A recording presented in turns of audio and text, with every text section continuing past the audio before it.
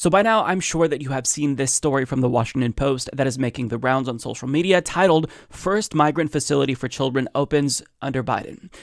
Now, I think that it is really important that leftists know the details of this story because as leftists, myself included, criticize Joe Biden for doing what Donald Trump did effectively, liberals are saying, you know what, leftists are just disingenuously smearing Joe Biden because they don't have the details. They're not willing to dive into the nuance. And what I want to do in this video is just that. I want to dive into the details. I want to be nuanced because regardless of the propaganda that we're seeing at the behest of Joe Biden and the Democratic Party establishment, there's not really a way to defend this. Either way you cut it, like however you look at this or try to spin it, this is bad. And if Donald Trump did this, I think that liberals would be outraged. But because it's Joe Biden, liberals and some leftists, but mostly liberals, are saying, you know, it's not what it looks like. I promise. It's not what it looks like. But in actuality, this is an issue. So we're going to read a lot of this article. This is probably going to be a pretty long video. But I think that this video, this topic in general, deserves a lot of time. But first, I want to show you an exchange between Jen Psaki and Peter Doocy, who asks her what I think is a pretty fair question with regard to this. And let's watch what she has to say. Under Trump, there have been horrifying scenes at the border of kids being kept in cages. And Kamala Harris said, basically, babies in cages is a human rights abuse being committed by the United States government. So how is this any different than that? We very much feel that way. These are facilities. Let me be clear here. One, there's a pandemic going on. I'm sure you're not suggesting that we have children right next to each other in ways that are not COVID safe, are you? I'm suggesting that Kamala Harris said that this facility, putting people in this facility, was a human rights abuse committed by the United States government, and Joe Biden said, under Trump, there have been horrifying scenes of at the border of kids being kept in cages. Now, it's not under Trump, it's under Biden. This is not kids being kept in cages. This is kids. This is a facility that was opened that's going to follow the same standards as other HHS facilities. It is not a replication, certainly not. That is never our intention of replicating the immigration policies of the past administration, but we are in a circumstance where we are not going to expel unaccompanied minors at the border. That would be inhumane. That is not what we are going to do here as an administration. We need to find places that are safe under COVID protocols for kids to be, where they can have access to education, health and mental services, consistent with their best interests. Our goal is for them to then be transferred to families or sponsors. So this is our effort to ensure that kids are not in close proximity and that we are abiding by the health and safety standards that the government has been set out. So there's a lot going on there. First of all, is his question fair?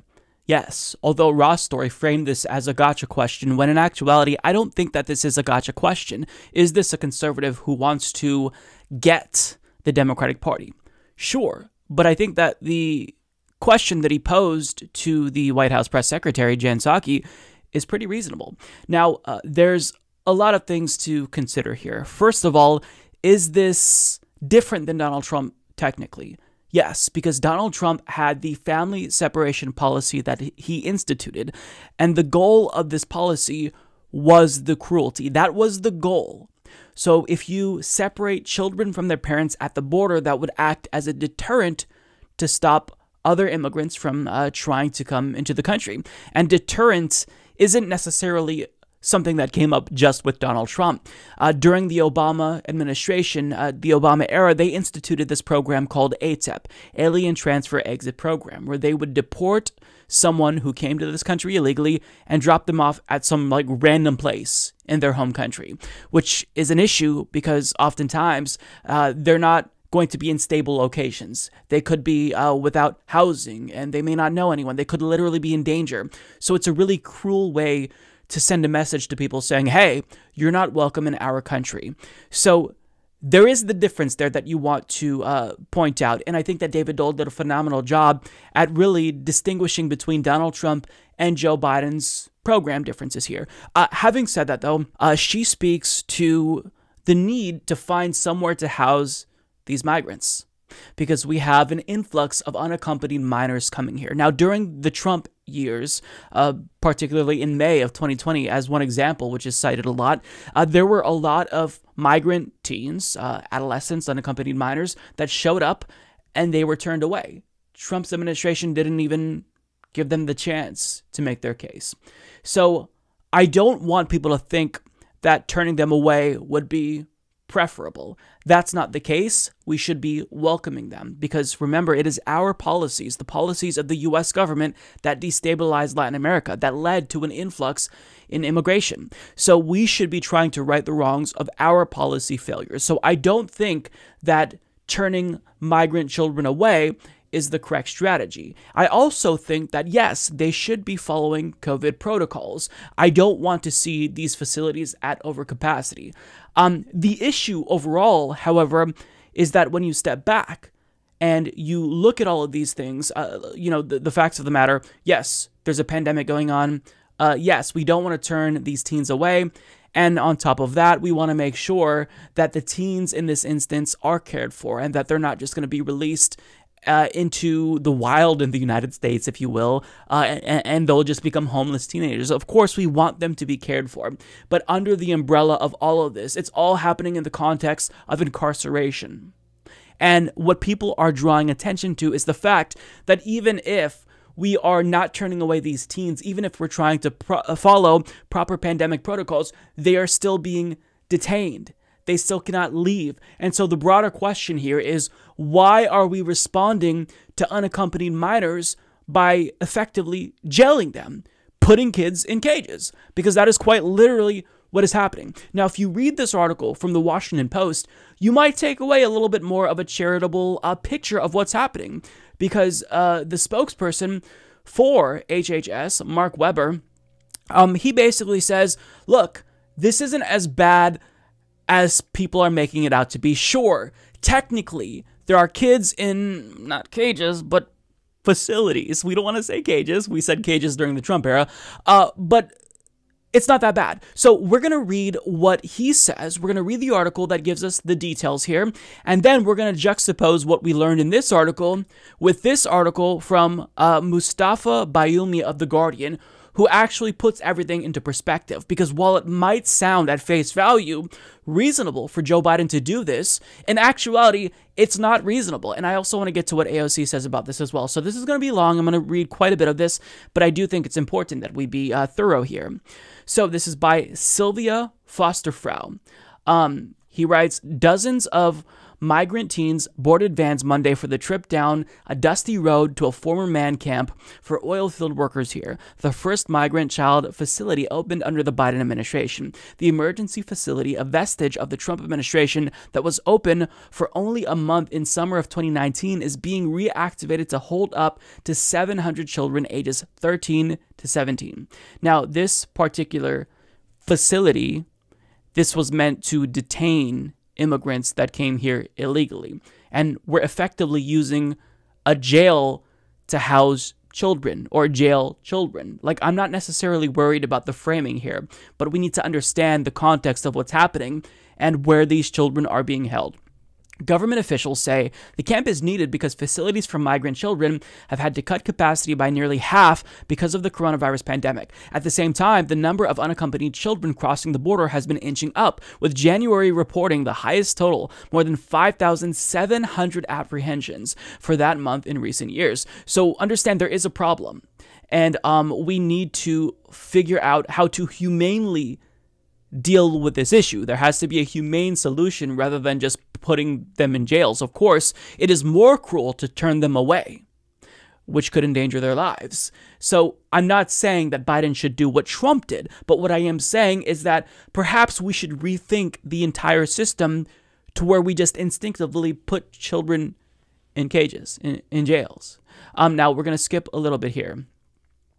So, during the campaign, Biden pledged to undo former President Donald Trump's hardline immigration policies. In his first month in office, Biden signed several executive orders reversing many of those policies. Last week, he and the House Democrats introduced a plan that would provide a path to citizenship for 11 million undocumented immigrants. The administration also reversed one of Trump's expulsion practices by accepting unaccompanied children into the country, a change that also is contributing to an increase of minors in government facilities, officials said. Now, also to give Biden credit where it's due, he also undid the really, really disgusting remain in Mexico policy, to where if someone is seeking asylum, we don't admit them into the country while they wait to make their case. We force them to remain in Mexico. And that doesn't really make sense. If they're seeking asylum here, then why shouldn't we hear them out here where we can keep them safe and make sure that they're not going to be in danger, that they won't that they won't fall victim to anything that could endanger their lives, which is why they left in the first place. So it's good that he did that. Additionally, he also signed an executive order that halts most deportations for 100 days. And I say most because he did permit deportations of individuals who committed crimes to be deported until a judge in Texas decided to block that order. Now, while the case was being litigated, Joe Biden could have postponed all of the deportations that were scheduled to take place. But he didn't do that, and his lack of action led to deportations continuing as they were scheduled to do so. And as you've seen in a video I posted just recently, now he's basically abandoned that pledge entirely. There's an article in Law and Crime by Colin Kalmbacher who explains this in great detail. So let's get to what Biden's administration is saying. This is the spin, if you will. So Mark Weber, a spokesman for the Department of Health and Human Services, the agency that oversees services for migrant children, said the Biden administration is moving away from the law enforcement-focused approach of the Trump administration in one in which child welfare is more centric. At the 66-acre site, groups of beige trailers encircle a giant white dining tent, a soccer field, and a basketball court. There is a bright blue hospital tent with white bunk beds inside. A legal services trailer has the Spanish word bienvenidos, or welcome, on a banner on its roof. There are trailers for classrooms, a barber shop, a hair salon. The facility has its own ambulances and fire trucks, as well as its own water supply. So understand the juxtaposition here that they want us to think about. When we envisioned child separation under Donald Trump, we oftentimes learned that there were really crowded spaces that immigrants were forced into. They weren't allowed phone calls. They weren't allowed to shower and whatnot. So what they're saying here is these are actually really nice facilities. Children can play. They can play basketball. They have classrooms and whatnot here. And so what they're trying to do very deliberately here is not get you to think of these detention facilities, if you will, as jails, rather as, more accommodating towards children. We're not trying to be overly cruel, and that may very well be the case. But I mean, would you say that the legal system in the United States, the jail system in the United States, is any less cruel because oftentimes they have basketball courts and allow for recreational outdoor activities? Well, of course not. This is a tactic to kind of like deflect and not get you to think about the fact that we are basically jailing these children. Now, the operation is based on a federal emergency management system, Weber said. The trailers are labeled with names such as Alpha, Charlie, and Echo. Staff members wear matching black and white t-shirts displaying their roles: disaster case manager, incident report, emergency management. The most colorful trailer is an entryway where flowers, butterflies, and handmade posters still hang on its walls from Carrizo's first opening in 2019. HHS has 13,200 beds for children, having exploded in growth in the past 4 years, adding more than 80 facilities for a total of about 200. Weber said putting children in permanent shelters is preferable to the influx shelters like Carrizo, but nearly half of those beds are unusable during the pandemic. So, on one hand, the question is, well, why aren't these kids being put into foster care immediately? Why are they staying here for approximately 30 days? And if it is the case that the foster care system is overwhelmed right now because there is an influx of unaccompanied minors crossing the border, then of course we have to figure out, what do we do? And there really is no easy answer to this. But I think that the main thing that the left is focusing on here and trying to argue is that we don't treat them like prisoners when they come here. Of course, reopening a jail that Trump's administration held immigrants in who he treated as criminals isn't the answer. Of course, there's got to be a better way, right? So, Weber said the facilities received a bad rap under the Trump administration because many people associated them with the detention centers run by Immigration and Customs Enforcement, ICE. But the children always received good care, and that never wavered between administrations, he said. Now, this right here is where he kind of puts his foot in his mouth, because to say that the children received good care, you can say, okay, once we ripped the children away from the parents during the Trump era, we cared for them well, but that's still child abuse. Taking a child away from its parent, that is traumatizing. It leads to long-term psychological damage. That's child abuse. So to even say that the children receive good care, doubt to say the least. The majority of child migrant facilities are subject to state licensing requirements. Temporary influx centers like Carrizo are not. However, Weber said Carrizo would meet or exceed Texas licensing standards if applicable. The influx facilities also cost more, about $775 a day per child, compared with $290 a day for permanent centers. So Weber said the influx shelters keep children from ending up in Border Patrol stations, which have holding cells that were not designed for children. During the 2019 immigration surge, many migrants were stuck in overcrowded cells for prolonged periods that exceeded legal limits. So basically, he's trying to propose an alternative to you. If we don't put them here in this jail cell, then they're going to end up in the really bad jail cells, which are meant for the adult immigrants. And we don't want that, right? So basically, I think that that's about all that we need from this. I wanted to give you the picture that they're trying to paint for the rest of us in order to downplay what's happening here, downplay the fact that a Trump-era migrant jail has been reopened for children. And you can accept that there are complexities here. The influx of unaccompanied minors, again, I want to emphasize, that does pose a logistical issue, especially during a pandemic. I'm not saying that we should turn them away. But let me show you, by reading this article from The Guardian, why what we're seeing here, the picture that the Biden administration, Mark Weber, is presenting to us, is nothing more than propaganda. So he argues this week the Biden administration did the unthinkable. It reopened a Trump-era detention site for migrant children. The detention center, a reconverted camp for oil field workers in Carrizo Springs, Texas, is expected to hold 700 children between the ages of 13 and 17, and dozens of kids have already arrived there. So there's going to be a little bit of overlap between this article and the other article because he quotes the other article. So forgive me for the redundancy, but I think it is important that we be thorough here so we get a clear picture of what's happening. This is an awful development, reminding me of some of the worst abuses of the Trump years. And while we obviously don't know how this ominous development will play out in the long run, what we do know is this: unaccompanied migrant children deserve compassion, not detention. And that is the main takeaway.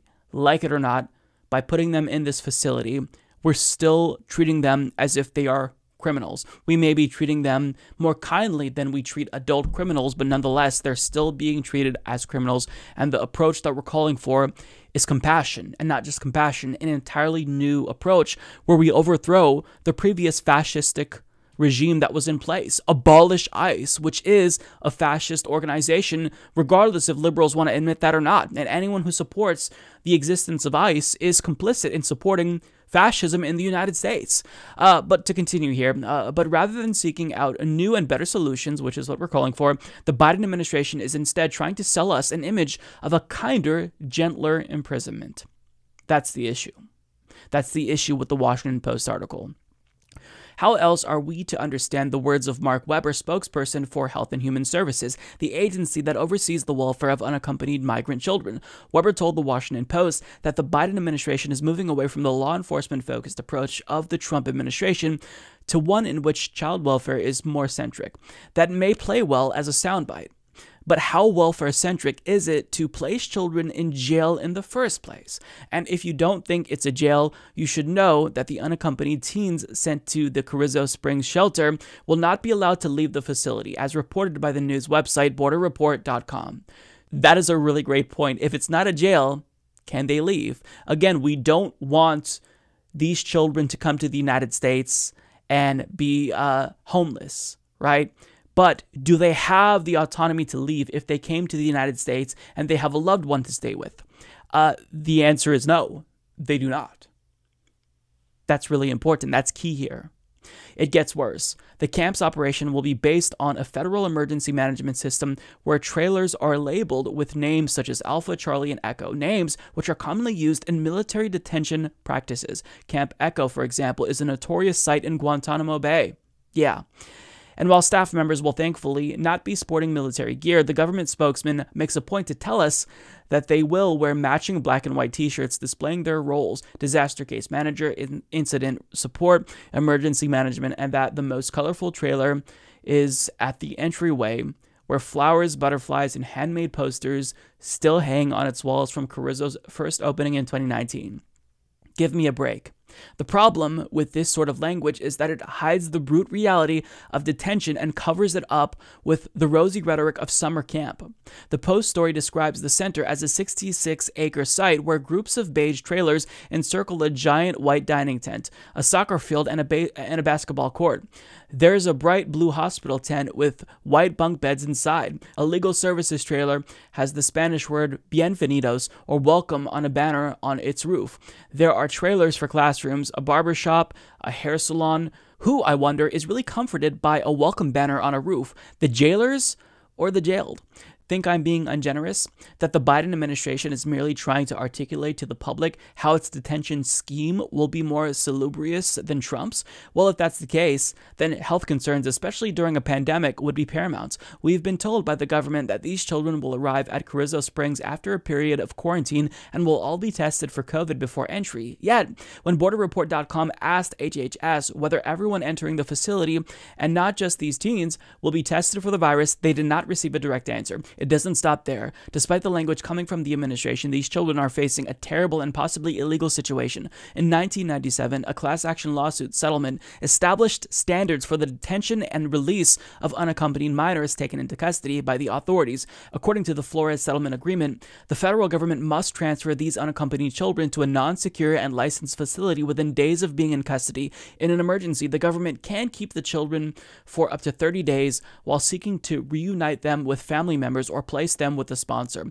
Meanwhile, the Carrizo Springs site is a secure site. The kids can't leave. It's unlicensed by the state of Texas. It's operated by a government contractor for the Office of Refugee Resettlement and is expected to hold children for 30 days, as reported by the Washington Post, which is obviously longer than the 20 days dictated by the Flores agreement. The detention is also very expensive, coming in at a cost of $775 a day per child, compared with $290 a day for permanent centers. All of these extremely disturbing facts surrounding this detention should elicit massive amounts of outrage in all of us, but the Biden administration seeks to deflect the criticism by assuring us their version of childhood detention is thoughtful and humane, even while opening a facility where kids are delivered in unmarked vans to an internment camp that is geographically remote and difficult to access. Does it feel like we're being sold a bill of goods? It sure does to me. Yes, it's not as malevolent as the family separation policies of Trump, but if our way of judging political conduct now is whether something is simply better or worse than Trump was, then we've elevated Trump's actions into our new standard of behavior. And when we do that, we've lost any genuine sense of judgment in the first place. There's no question that with rising numbers of unaccompanied minors arriving at the border during COVID, the Biden administration has a difficult road ahead, but expanding a long discredited system that detains children cannot be the answer, no matter how good the government wants to make it sound. Every government spins their message, but if we fall unthinkingly for the spin, the fault isn't with them, it's with us. And he's making a really valid criticism, but he's also being charitable and acknowledging that this is an issue. It's a tough issue. I don't necessarily know that we have the right answers here. Who knows how to deal with unaccompanied minors if we haven't already changed the system itself, but certainly we have to change the system, not focus on detention. But most importantly, I think it's pretty reasonable to expect our government to not treat children as criminals. And that's what's happening here. This is a jail. That's what this is. These are cages that we are keeping children in.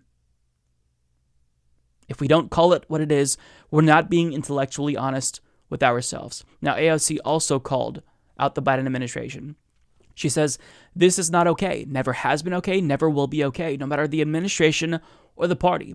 And she's saying this in direct response to the propaganda article released by the Washington Post. She adds, our immigration system is built on a carceral framework. It's no accident that challenging how we approach both these issues are considered controversial stances. They require reimagining our relationship to each other and challenging common assumptions we take for granted. It's only 2 months into this administration, and our fraught, unjust immigration system will not transform in that time. That's why bold reimagination is so important. DHS shouldn't exist. Agencies should be reorganized. ICE gotta go. Ban for-profit detention, create climate refugee status, and more. And in terms of answering the question, what do we do? Because that really is the question. So liberals will say in response to the left being outraged about this, they'll say, well, what do you propose we do? Well, AOC shared this answer. There is legislation that has been proposed by AOC, Jayapal Escobar, which would right the wrongs of our cruel immigration system. And this is really long, so I can't read it. But the goal is to establish a just, humane system, so that way we don't treat immigrants as if they're inherently criminals, and we especially do not treat child immigrants, unaccompanied minors, as if they're criminals, because regardless of how we want to frame this situation, regardless of how the Biden administration spins it, we are treating these children as criminals. We are caging children. That has not changed.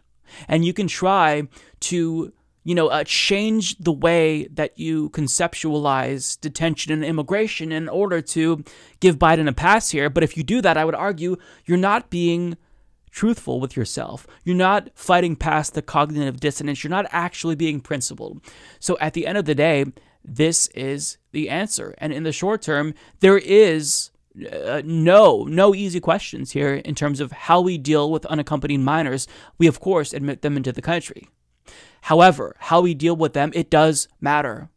Being outraged at the fact that we are treating them like criminals, that does matter. And getting this rosy picture of the way that they're being treated here, that doesn't change things. Of course, one immigrant activist said that she kind of feels a little bit better about this because this is basically the Cadillac of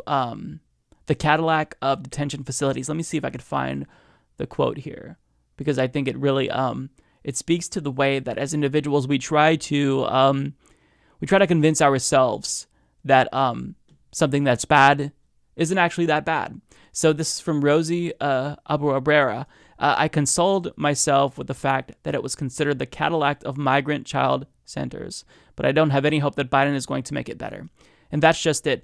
This person was really horrified when this detention facility, when this concentration camp was reopened, and she tried to console herself by saying, this is the Cadillac of migrant children centers, and perhaps psychologically that helps to comfort us. But at the end of the day, we're lying to ourselves if we say that this is different than the Trump era, because it's not.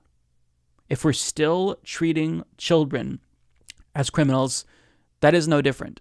There are substantive differences in approaches to immigration, and that Biden, at this point in time, doesn't seem to be reinstituting the deterrent as an approach to immigration, as Trump and Obama was, yet. But, the good news is Biden still has time to turn this around. And if he does actually pass immigration reform, perhaps we can change our approach. But I know for damn sure that nothing's going to change if we keep giving Democrats a pass for the same things that we criticize Republicans for. So what I call on liberals to do is be consistent and understand where leftists are coming from here in condemning this, which is kids in cages, regardless of how you want to spin it, and it's morally reprehensible. You know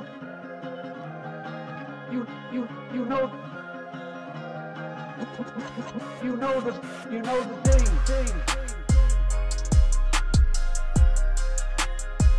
You're getting nervous, man.